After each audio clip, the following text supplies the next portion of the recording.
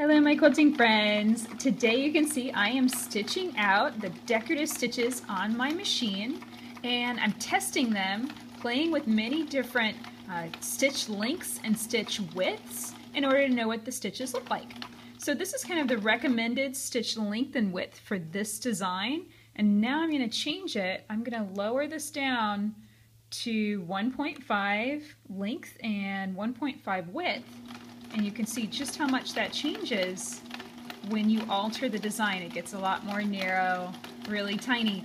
And creating a sampler like this is really easy. You just create the block and break it up and kind of figure out what lengths and widths you want to test and have everything written up on it. And then just stitch the decorative stitch down the line, and when you get to where you're going to change it up, just make sure that you're using whatever settings that you've set up before.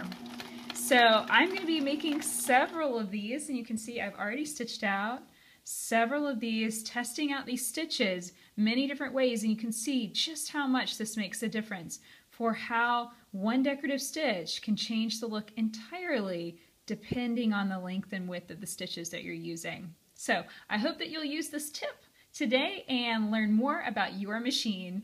Definitely like this video and share it with your friends. Until next time, let's go stitch!